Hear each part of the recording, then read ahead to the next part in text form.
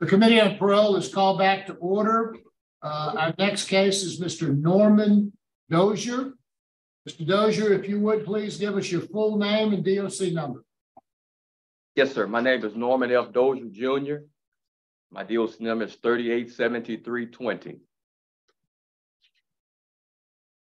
Mr. Dozier, I'd like to explain our process to you.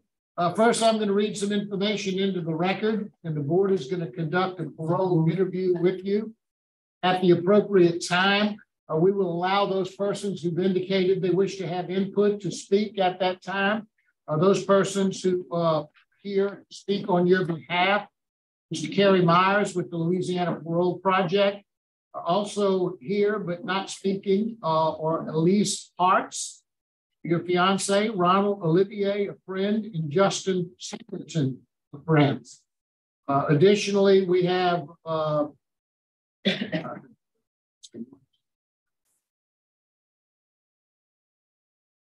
Bridget Dozier, Norman Dozier, and also in opposition, we have speaking today Mr. Brian Greenwood, who is the grandson of the victim.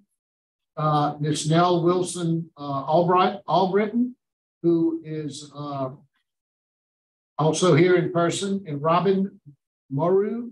I'm sorry if I mispronounced Moreau. Okay. I see where it ought to be Morrow, but it's spelled a little differently on my sheet. So, okay, Morrow.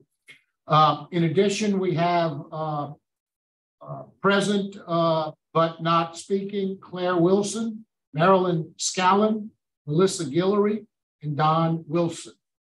At the end, you'll be allowed to make a brief statement before the board votes. Do you understand our process, sir? Yes, sir.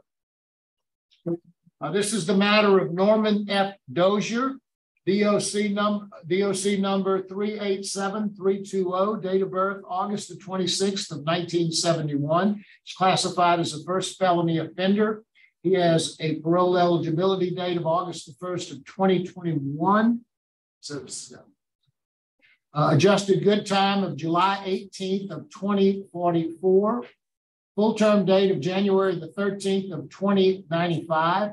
He was originally sentenced to life imprisonment for second-degree murder. That sentence was commuted to 99 years on October the 20th of 2022 with immediate parole eligibility. Mr. Dozier, does that sound all accurate? Yes, sir. Mr. Dozier, your case was assigned to me, so I will begin our interview process. Mr. Dozier, how old are you, sir? I'm 51, sir. And how long have you been in prison? 27 years and 3 months, sir. Tell me a little bit about your educational background, Mr. Dozier. Yes, sir. I graduated from Peabody Magnet High School in Alexandria. And I did a little bit of college at LSUA in Alexandria. And how old were you at the time of this offense? I was 24 years old, sir. Tell me about Norman Dozier at 24 years old. What were you doing? Were you working? No, sir. I was in a horrible place, a place of darkness, and I was selling drugs, sir.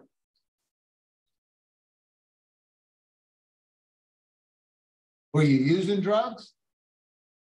Sir, I used to smoke weed periodically, and I would take Vicodins every now and then. And when did you start smoking weed? Probably at about the age of 16. How about alcohol? Did you drink? Yes, periodically, sir. When you say periodically, how often? A lot of times on weekends or any type of celebrations. Did drugs or alcohol play any part in this crime? I would have to say yes, sir. Tell me how. The influences, I don't want to sound religious, but the influences are demonic and they bring you in a darker place even that you're in. And that's one of the things that brought me in a darker place, using those type of substances at that age. Were you using drugs on this particular day? Not at that particular day, sir. How often were you smoking weed during this period of time? Not at that particular time, but when I was younger. So you're saying the effects of the drugs early on had something to do with this, but you weren't on drugs at that time? No, sir. How often were you using drugs during that time? When was the last time you had used any drugs before this killing? Maybe probably the weekend prior. I probably drunk some, because I used to drink periodically. So probably a weekend before that. So tell me what happened. Explain to me in your own words. And we've got police reports. We've got all of that. I want you to tell me what it is that you did, what your role was, and what happened. Yes, sir. Thank you for asking, sir. On the night of January the 10th, 1996, a co-defendant owed me money, and I orchestrated a robbery. And as the co-defendant told me what needed to be done, I let the say co-defendant owed you money. Who owed you the money? Vicky Coco. All right. That's the woman who was involved in this. Yes, sir. Okay, go ahead. Then what happened? And at that time, she mentioned that I would need to cohort with her in a robbery. And I let her know that I wasn't going to do that. However, I knew somebody that would. And so you weren't willing to commit the robbery, but you were willing to get someone else to commit the robbery on your behalf? Yes, sir. All right, go ahead. Okay, and we left the house that we were at, and we got the guy. Let me stop you for a little bit. Tell me your reasoning. Why were you not willing to do it, but you were willing to let someone else do it? I would have to say, as looking at hindsight, cowardly. I would have to say that, sir. Okay, go ahead. Continue. What happened next? Okay, we left to go get the guy, my other co-defendant, and I shared with him as I began to formulate the robbery. And we all got in the truck, and we went on January the 10th to Mr. Clarence Roband's house. And Vicky Coco went in the house and knocked on the door. And my other co-defendant went in also. And what took place. The man was murdered, and it was— Not armed with anything? No, sir, we didn't have anything on us, but my co-defendant looked in the back of the truck and saw a four-way jack. So at least one of you armed yourself with a four-way lug wrench jack when you went inside the place? Yes, sir. Obviously to be used, if necessary, to get whatever it is y'all were trying to get? Yes, sir. Continue. Okay, and as my co-defendant went right, Vicky Coco went left, and my co-defendant stayed in the house for probably about 20 seconds and came running out with Vicky Coco, and we got back in the truck and we went back to Marksville, Louisiana. And I would have to take full responsibility, sir, because had I not got my other co-defendant, this would have never happened. You have learned what happened to the victim in this case. He was brutally murdered, wasn't he? Yes, sir. How did you learn that? When did you figure that out? I figured that out when the newspaper and the news came on that he was brutally murdered. What did you do after y'all left there? Where did you go? We went to Marksville, Louisiana, to the house of Ray Brackens, I think on Martin Luther King Street, if I'm not mistaken. Didn't someone send Miss Coco back in, get money and to get some items out of the house?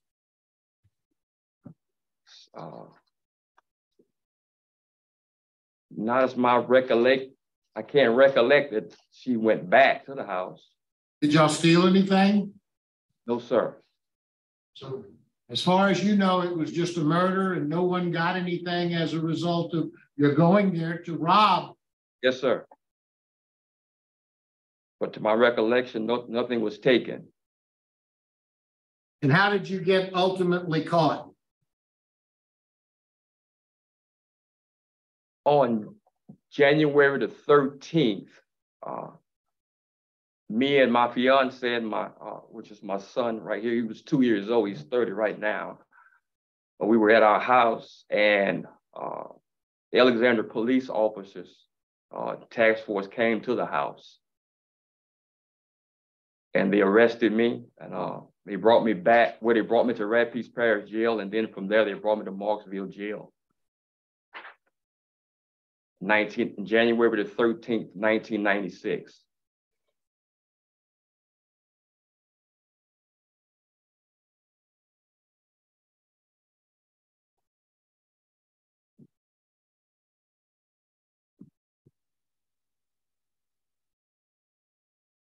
Did you go to trial? Did you plead guilty? No, sir. I went to trial, but we went to court. I didn't plead guilty. I got found guilty of second-degree murder.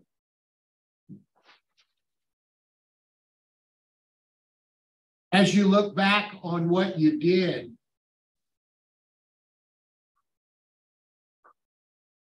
what motivated you to, you say you weren't drinking or you weren't on drugs or anything. What motivated you to get these several people to go over there and rob the victims? Mr. Marabella, all I can see, as a pastor now, is just pure evil. I was living in a dark place, and my mindset was twisted, which caused me to make horrible decisions at that time. And I was just motivated by just being in darkness, sir. Let's talk a little bit about what you've accomplished while you've been in prison. What are some of the programs that you think have been the most helpful to you while you've been in prison? Number one, I would have to say the trauma class that I'm in right now. It's very, very powerful. I'm thinking that Warden Amble probably might have instituted it but it's taught by Ronald Marshall, and it's revolutionizing Angola. And it's showing the trauma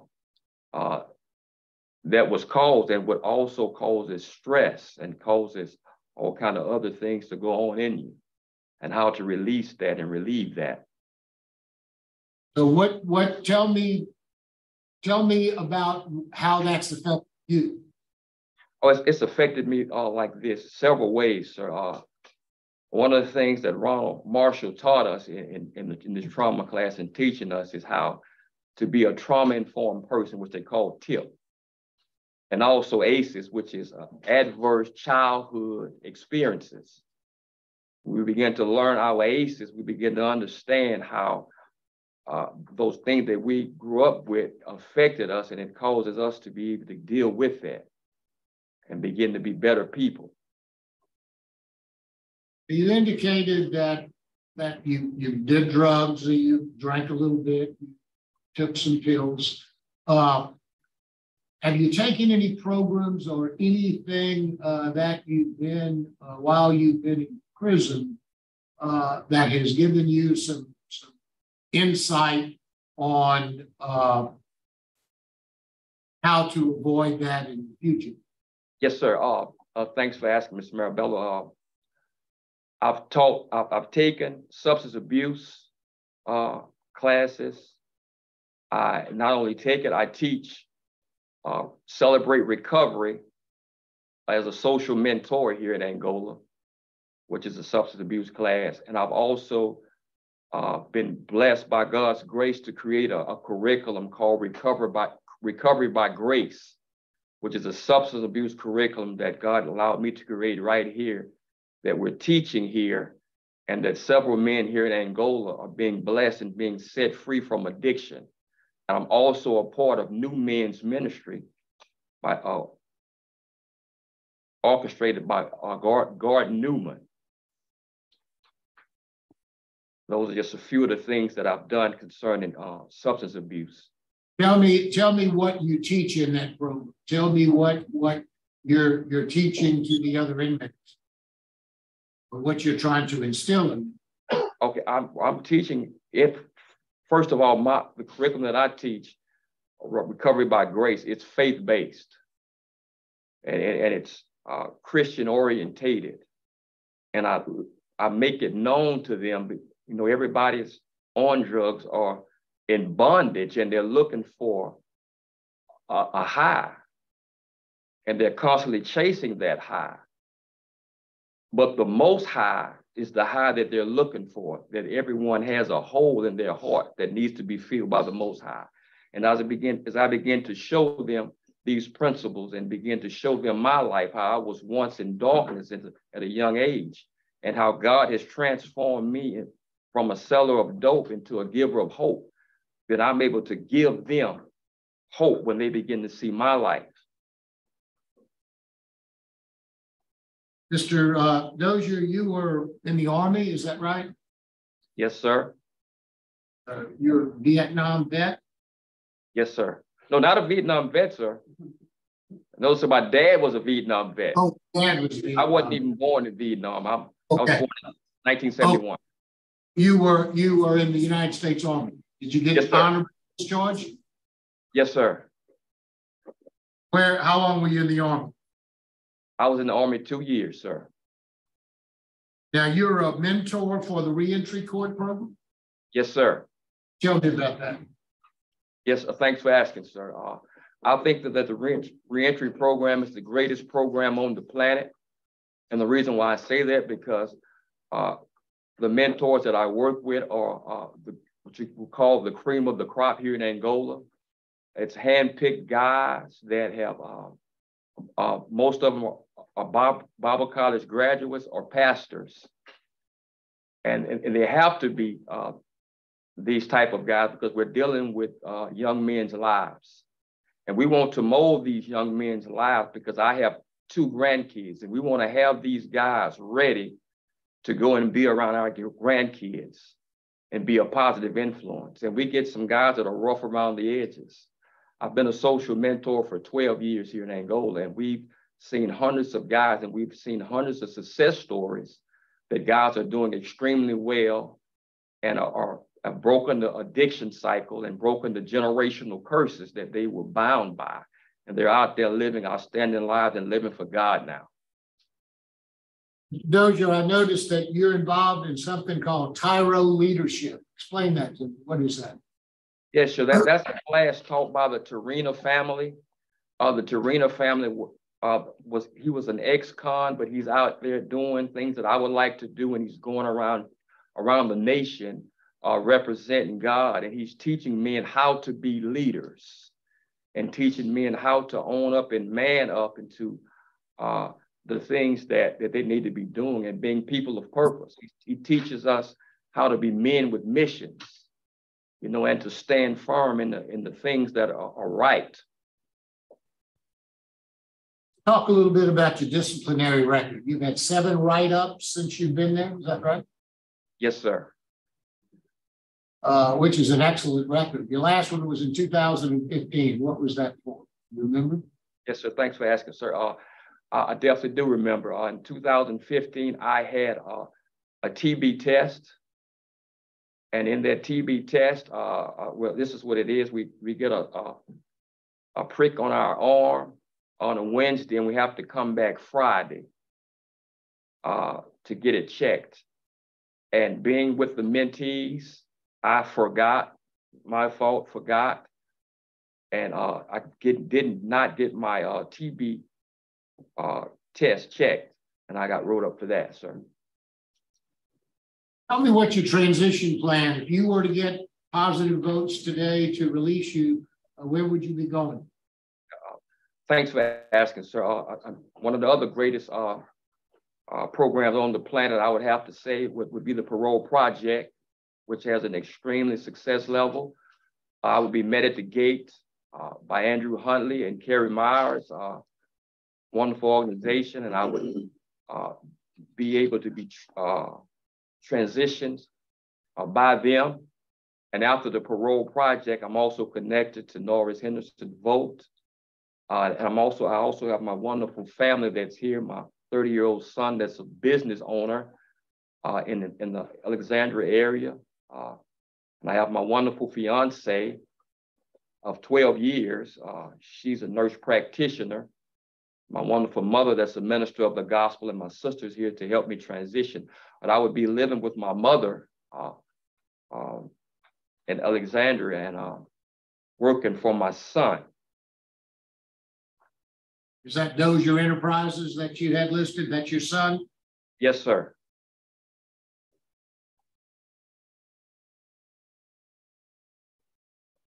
Mr. Dozier, what would you say if you had an opportunity to say something to the family? Yes, sir. Program. Yes. That I'm extremely remorseful for the harming and the death of Mr. Clarence Roban, and for the pain that I've caused not only the family, but the friends of the family.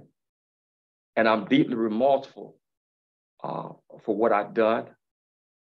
And I pray that they would see the change in me and see who God has allowed me to be. And I regret it. It is not a day in my life that I don't see what I've done, and I've hurt and changed people's lives, you know, and shattered lives. I know that, and I'm extremely remorseful that and I just pray, you know, that my life can be seen and forgiveness could take place, and I'm just trusting God just to comfort the family. And I just pray that everything that the pain that I've caused, that God would comfort them and strengthen us all. Mr. Dozier, in reviewing your file, I note that you've got a lot of letters of support from a lot of prison staff over the years that you've worked with. You also have opposition from law enforcement. There's nothing you can do about that, but they are vehemently opposed to your release. Certainly, the victim's family is vehemently opposed to your release. There's nothing you can do about that. It is what it is, and I want to put that on the record. Your risk assessment is low. You have one child, is that correct? How old is you? Is that your son? Yes, he's 30 years old. 30 years old? And you have a good relationship with him, I assume? Awesome relationship with him. One, what can you tell us about Mr. Dozier? I can tell you that Mr. Dozier is one of the social mentors in reentry court. And to be a social mentor, two of the classes that y'all mentioned, Parole leadership is one of the prerequisites. And also we have this new one, trauma and healing. The role of the social mentor is to mentor the mentees into knowing life skills. So when they get out as a free citizen, they would know how to use their social skills to keep a job, because you can always get all kind of trades. It's when you get the job, it's the social skills that you need to be able to keep the job. So he's been real good and instrumental in playing a part in our reentry court program. Other than that, I can tell you that he's exemplified rehabilitation skills and stuff, and he has been a model inmate. Thank you very much. Okay. This one question, yes. Good morning, Mr. Dozier. Again, how are you? I'm fine, Mr. Roche. Now, I understand your transition plan, put you in Alexandria, Louisiana, that vicinity, right? Yes, sir. And how far is your residence from the place where you committed the crime? I think it's about 30 miles, sir. It's about 30 miles away. Yes, sir. Have you given thought to any other transition plan? Yes, sir. My wife stays in Baton Rouge. Fiance, if the opportunity that is allotted, we'll be getting married in May if the opportunity is allotted. Have you ever given any thought to setting up in Baton Rouge instead of Alexandria? Yes, sir. I would like to see you, if and when you're released, get out of the vicinity in which the victim's family live, simply because it is a emotional, physical, and mental stress on that family if and when you're ever released. And I think some consideration should be given to putting at least 100, 200 miles between you and that victim's family. Yes, sir. Thank you. Now we'll hear from your supporters. Mr. Kerry Myers. Yes, good morning. Kerry Myers with Louisiana Parole Project, here to let the board know that Mr. Dozier is our client. We've been working with Mr. Dozier all the way through his clemency process for more than 2 years now. We have all the confidence in the world that Mr. Dozier is exactly who you see here, a very mature man, a man who has given back to his community, a man who has an amazing support system, regardless of whether he be in Baton Rouge or Alexandria. Parole Project is prepared to support him through his transition. And if it takes a little bit longer to make that transition to Baton Rouge, we're prepared to do that.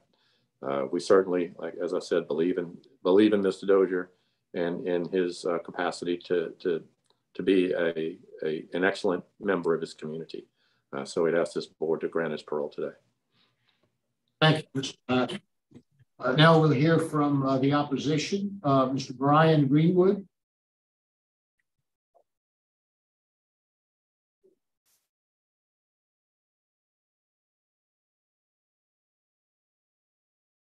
Good morning, Mr. Greenwood. If you would give us your full name and tell us what you'd like us to hear.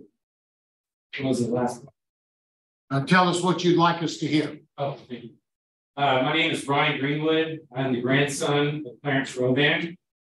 And today I would like to provide you with a little bit additional information based on our. I'm going to start with the fact of the word word, W-O-R-D. The word word means, I'm not going to go into meaning. However, words have meaning. And in meaning, they can be positive or they can be negative. People mean things, say things, but at times, you don't see the action. I heard a few things today that disturbed me, of course, because the victim is my grandfather. But in a word, there are contracts, there are covenants, there are agreements. There are promises of things that people say. Mr. Dozier mentioned something of the fact that somebody owed him. And because of the decision that he made, unintended consequences occurred. I want to tell you a little story about the same thing on our side of the room, which my mother, her sister, during the sentencing phase said that the choices were presented to them as follows: the death penalty or life without parole. Things happened. They chose the opportunity of life without parole because of the values that they have. Words, unintended consequences have occurred because it was to them.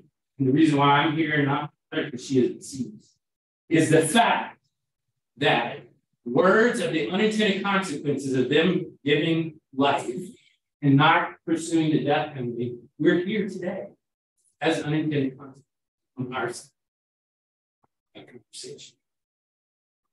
I want to make it known that that is what the decision of our family made at that time.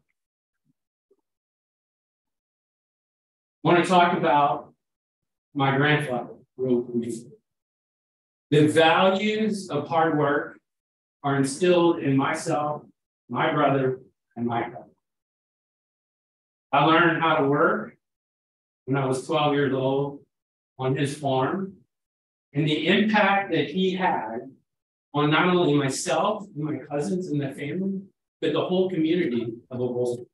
Because you see, he provided education to everyone regarding agriculture. And he valued the value of education. And today I use a lot of the things that I learned through him. Last week would have been his 110th birthday. His death date, I purposely made my wedding date because I want to never forget that day. It was hard.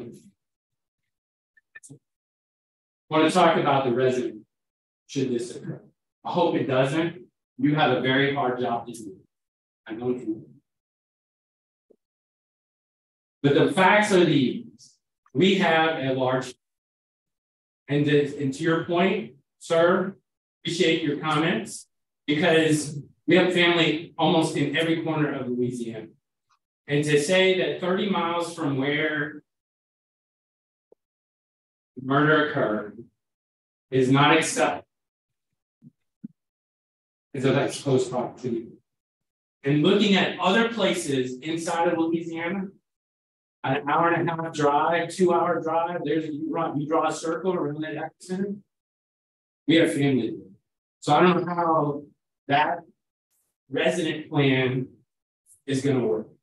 Should you decide going in that direction, which I hope you consider opposite of that.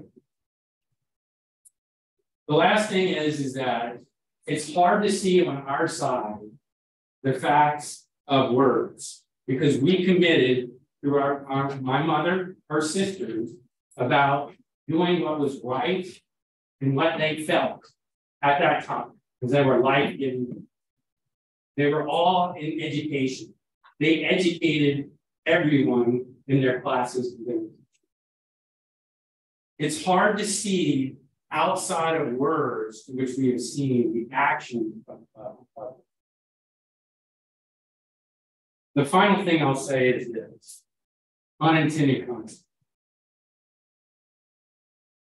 There were 4 of them, and one of my 4 young folks, probably less than 30, less than 20. I don't care. And an 82-year-old. 4 against 1.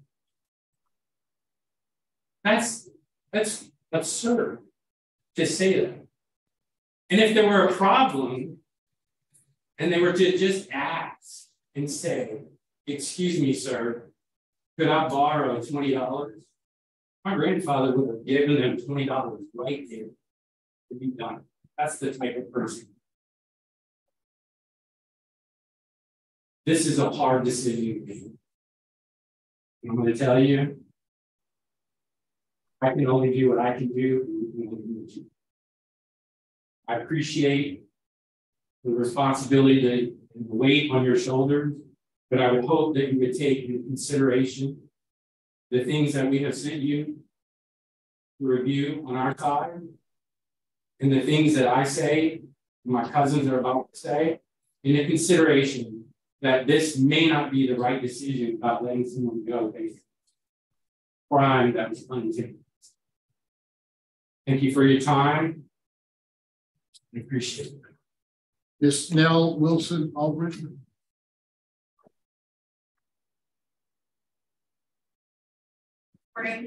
My mother was originally supposed to, and the feeling I was learning from me, give a version of her statement. My name is Nell. My mother is Claire Rodan Wilson, who is the daughter of Clarence Rodan, who you know was murdered in his home by Norman Dozier. Along with my family, I am here to oppose his parole. My grandfather was a good man.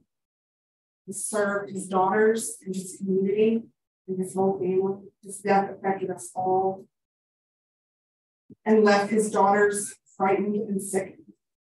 My grandfather was beaten to death in the course of a home invasion and armed robbery planned and perpetrated by Norman. There was no passion, there was no provocation. Papa did not or could not resist or defend himself. His defensive ring showed that he did try to shield his head from the blows. He was in his 80s, crippled from a bad hip, and weighed less than 150 pounds. The only testimony provided about the manner of Papa's murder was provided by the girl his murderers used as bait to do the entrance of his house. He testified earlier that day she had stolen money from my grandmother. When she later purchased drugs from Dozier and told him of her theft, he planned to go back to my grandfather's house and rob him. Heard him admit he was not agreeing with his drugs for this decision of this act. Concerned that he lacked the courage to kill an old man, she has admitted, he recruited a man he was confident was capable of committing a murder. Make no mistake, when these men left to go to my grandfather's home, they did so with premeditated and cold-blooded attempt to murder him. When Dozier and his associates arrived at his house, they went upstairs to look for him. Dozier and his associate Davenport overpowered my grandfather in his back.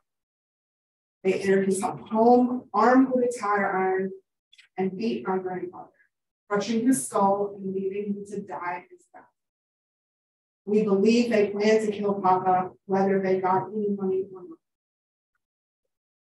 The murder of my grandfather was a cruel and brutal act, showing no human decency or regard for the life of a man they had never met who had done them no wrong. Based on Vicky Coco's testimony, she was the bait, Bracken was the driver, Davenport was the hitman, and Norman Dozier was the planner, the organizer, and leader of this band. So his guilt is erased.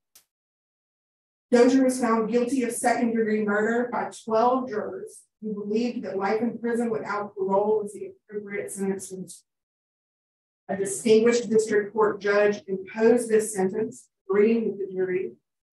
3 judges of the Third Circuit Court of Appeals unanimously affirmed the conviction of innocence. That means 16 people, including 4 judges, agreed that Dozier was guilty of a brutal and premeditated murder and should be penalized for that crime by life in prison without parole. As I said, this is not a spur of the moment heat of passion or emotionally charged. It was a cold-blooded, pre-planned, and in our opinion, intentional execution. These men, led by Norman Dozier, calmly, coolly, and without provocation, beat an 83-year-old to death. This was a barbaric act. Now he is asking for mercy and compassion he never showed my grandfather. He talked about his work in recovery, his work dealing with trauma, and the influences of people on his behavior. But prior to being considered for commutation of his sentence, and prior to this parole hearing, he did not avail himself of opportunities to take accountability to himself and to my family for what he had done. Prison is intended as a punishment, which in this case is well deserved. But it also serves to keep people like Dozier away from us and other innocent civilians. Cousin Missy reminds us that the best foreteller of the future is history. And history tells us that Norman Dozier could murder when convenience or greed requires it. Because he showed no regard for human life or human decency. If Norman Dozier gets out of prison and finds himself in a similar circumstance, we believe that he will kill again, just as he killed.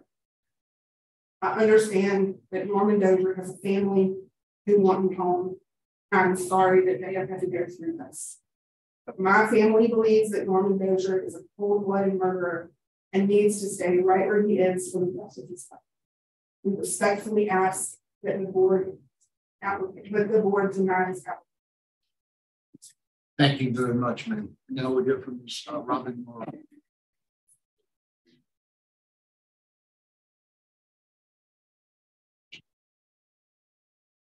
Morning. I'm Robin Moore. I'm the grandson of Clarence Roban. I'll tell you a little bit about him. I'm the eldest of the grandchildren, and he was a role model to me. It kind of begins with his story. His story is a young boy coming up in a large family, and the only one of 8 that goes to college. It's a scholarship. Graduates from LSU with honors, goes to a Balls Parish, and becomes an agriculture teacher. Marries his wife, Emma, which is a teacher also. She's a teacher also. They teach in Hesmer and they raise a family of 4 girls. They educate those girls who all become teachers. And he has a big impact on their lives. Also in his community, he has a big impact. Nobody talked about his church today, his Catholic church, that in 1959, he was on the building committee to build a new church at St. Alphonsus in Heston. I'm inspired by him because I became an ag teacher also. I retired after 32 and a half years of teaching ag, and I'm very blessed to have had him as a mentor. I'm the young man that found him sitting on that commode, having been hit by a tire tube. I'm the young man that testified in the 4 trials that went on and was devastated by his loss. See, because I had lost my wife 2 years before that with breast cancer, and she had left me with 2 young kids. This was a sad way to take away his life. It was a cowardly way to take his life. He had done so much for us and for the community and the people all around us that I hated to see the way he died. My parents, along with my aunts and my uncles, talked a lot about this and what went on. And as the trials occurred, my mother and her sisters asked for life in prison instead of a death penalty. We thought life in prison meant life. Today, we're finding out that maybe something different. And back at that point in time, I told them, you better be very cautious of what you allow to happen. But because of the kind of people they were, because of the kind of compassion they had, and the kind of compassionate person he was, they said, we'll go with the life in prison sentence. So I want to say today that I respect the job that you do up there, and I hope that you would continue to keep Mr. Dozier incarcerated. I know he's done rehabilitation and done all kinds of things. We all make mistakes, and we have to pay for our mistakes. And we thought the result we're going to get life in prison. So I thank you for your time and your effort. Thank you very much, Mr. Morrow. We appreciate your comments. Mr. Dozier, is there anything you'd like to say before we vote? Yes, sir. That I'm deeply remorseful for the harming and the death of Mr. Clarence Roban, and for the pain that I caused the family and friends. And that it was deep remorse that compelled me to spend every waking moment of my life allowing God to work on me from the inside out, that I might become a person of purpose, that I'm not that selfish, inconsiderate, immature 24-year-old that was a part of the problem, that I've become a selfless, considerate, mature man of God that's a part of the solution. And if given the opportunity to make parole, I would make this honorable board, my wonderful family, and my community very, very proud. Thank you very much, and God bless you.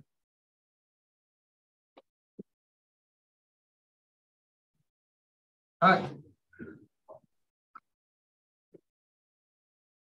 Mr. Dozier, ladies and gentlemen present today, I do appreciate the courage that it's taken for you to come here and talk with us. And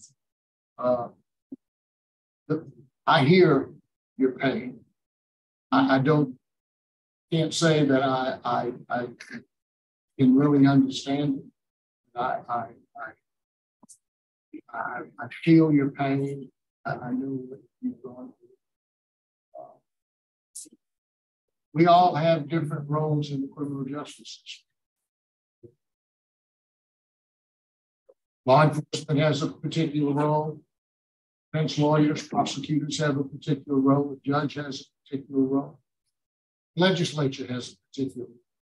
And the pardon board, parole board has a particular role.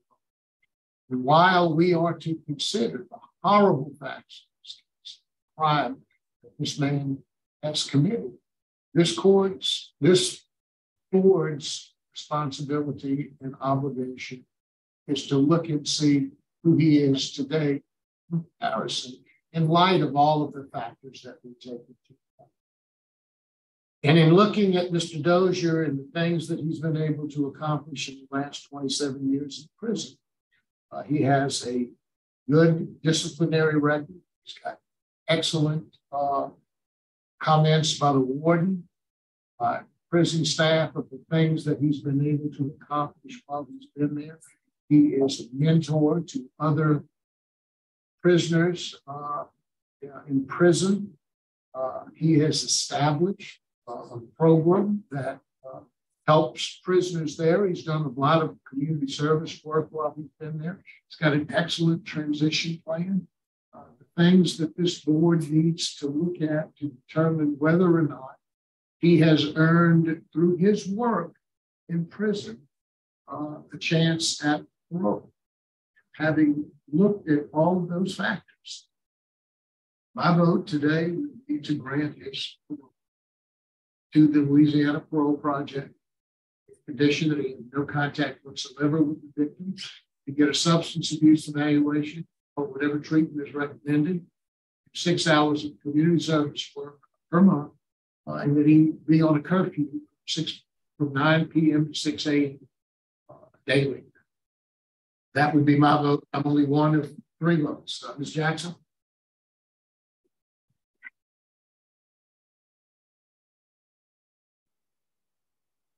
I'm really torn.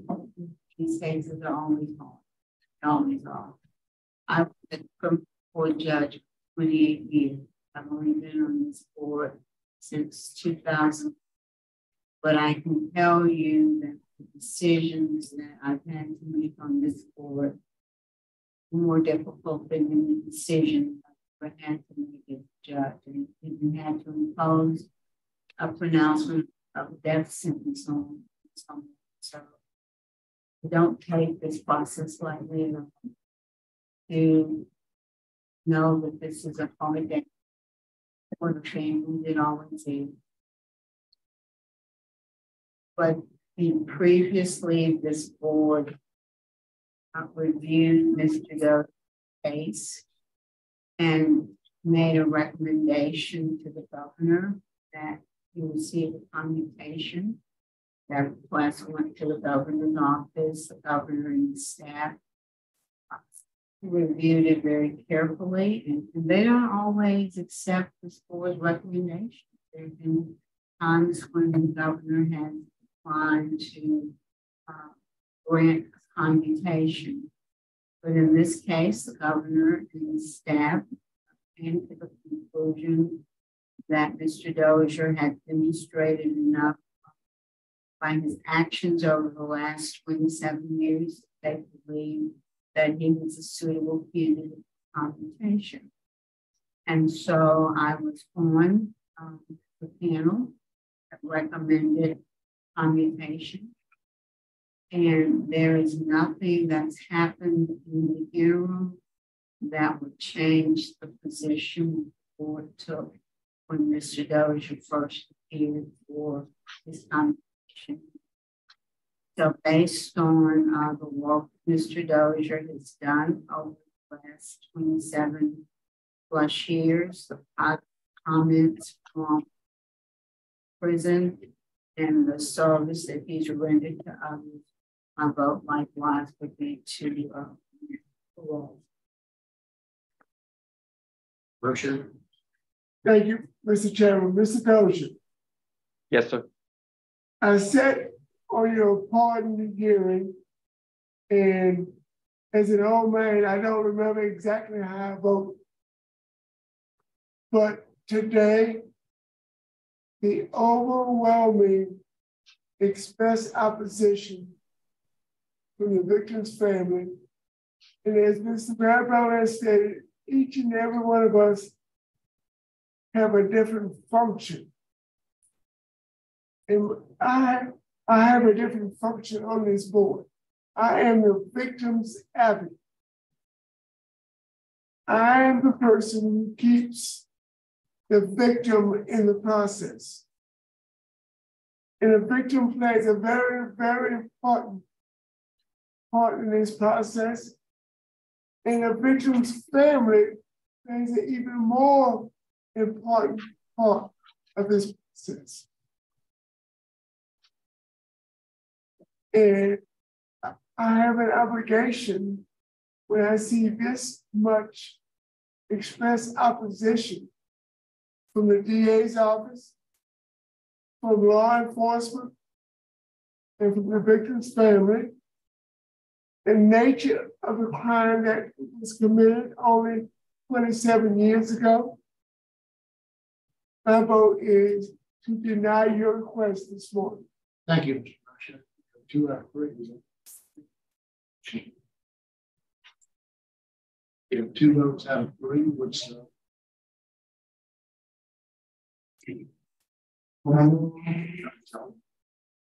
Mr. Dozier, you've received 2 of 3 votes to grant your parole under our rules and guidelines. Your parole has been granted today. Good luck to you. Thank you, sir. Glory to God.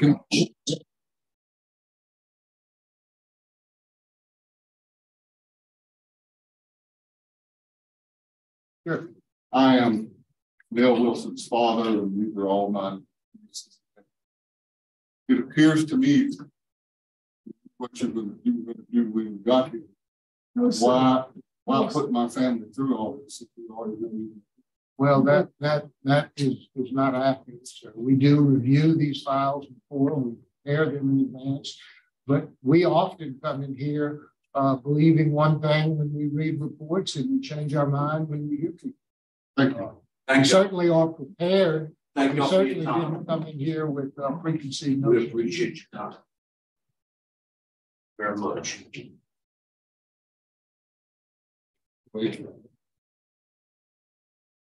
Remember,